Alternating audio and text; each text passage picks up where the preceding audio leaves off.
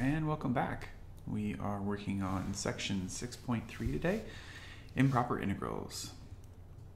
We're going to try to tackle this first learning objective. So evaluate improper integrals with infinite limits of integration, although that's a little bit disingenuous because we're going to do an example that's applied. So all right, we'll just pretend like we're tackling that in the next video.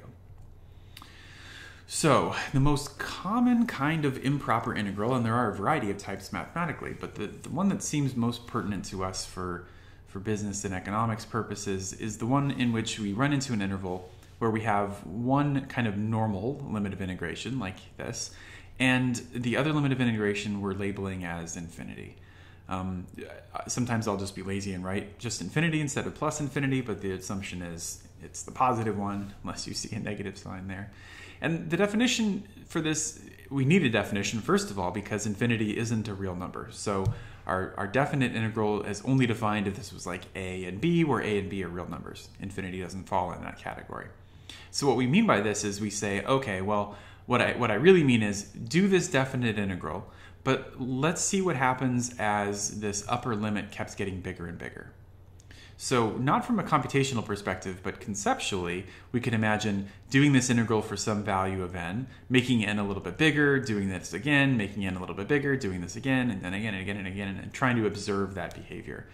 Practically, that doesn't make a lot of sense. So what we're going to do is evaluate this integral just with this letter n there, and then use our limit skills back from chapter 1 to figure out what is that function trend toward as n gets bigger and bigger.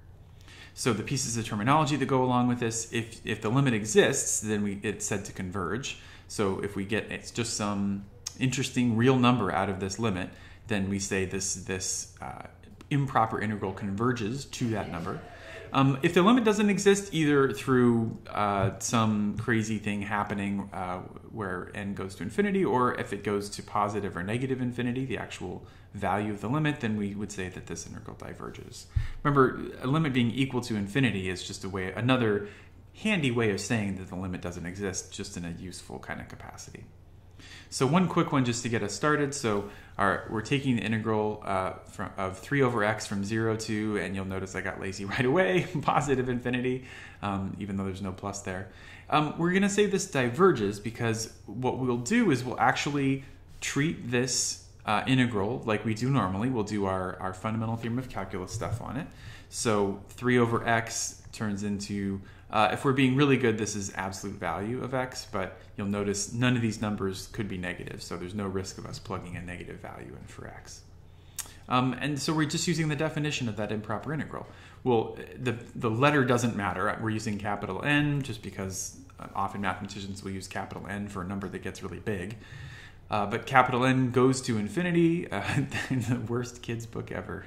And then we'll see what that limit actually looks like once we do our little plug and chug kind of deal. So we literally plug in capital N, we plug in 2. This is some fixed real number, so now all the excitement is pending right here.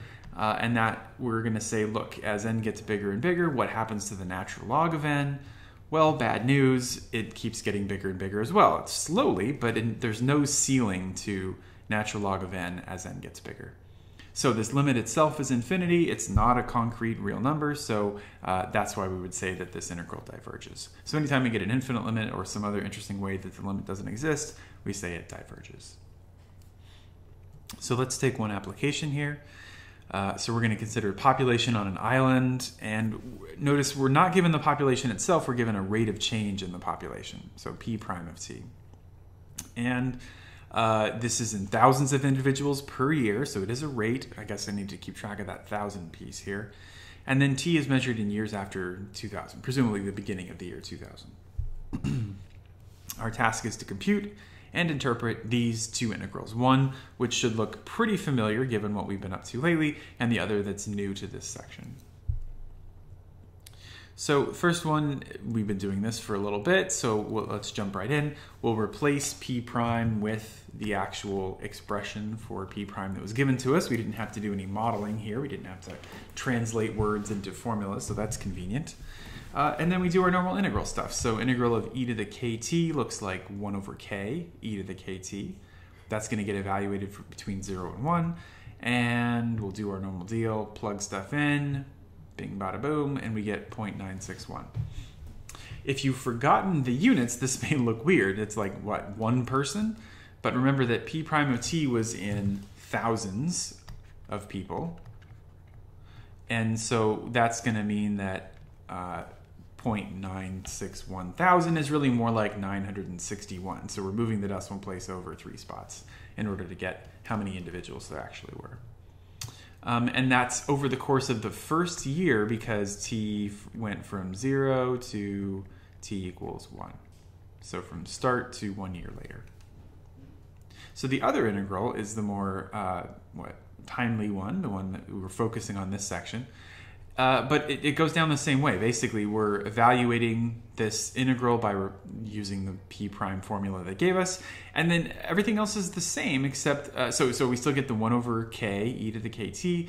But now we can't really evaluate at infinity. So what we really mean is, look, pick a number for this top thing and then see what happens as that number gets bigger and bigger.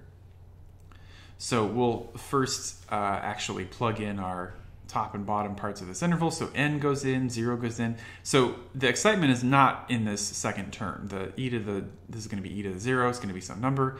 The more exciting thing is what happens to e to the negative 0.08n as n goes to infinity.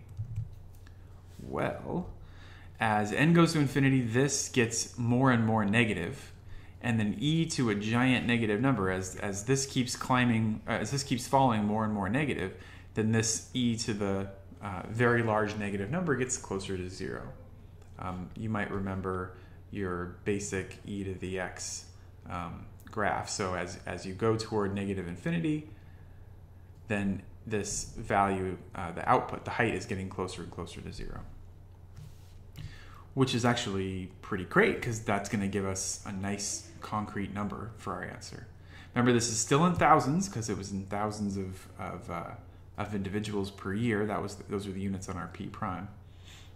So we're going to end up with 12.5. So in other words, this is the projected growth in the island's population. I want to underline this because we don't know the original population. We don't know what p naught was. So we can't say what the new population is actually going to be, but we can say how much we anticipate it growing by if this formula actually held. So this is kind of intriguing, right? It means that you can keep going on forever and ever and ever and ever, and the growth, according to this model, will never grow to more than 12,500 individuals. So it slows down dramatically as you go along, eventually not adding anything more than that.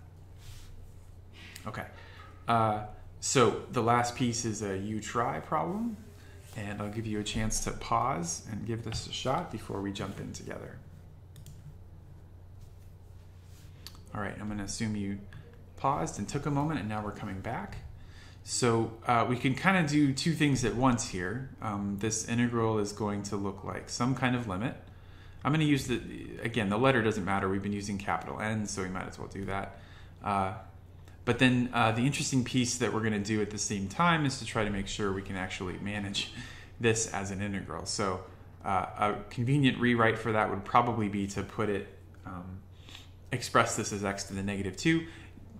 We don't have a quotient rule analog unless you're going to use integration by parts and reorganize stuff. But that's actually more trouble than it's worth here because we can really make this look like a power rule problem. So this is a constant times x to the negative 2. We'd have that constant would sit there. We'd have x would go up 1 power, so less negative, and then divide by that new power, so we have a negative 6 in front. And then that's going from 3 to n.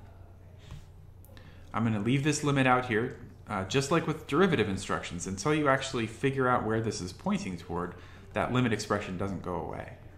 So we're going to have negative 6 times n to the negative 1. We're going to be taking away, I got to be careful about that, negative 6, 3 to the negative 1. And then here's the moment of truth. So n goes to infinity. This piece is going to really be a fraction. It may not look like it. Remember, this is really the same thing as 1 over n.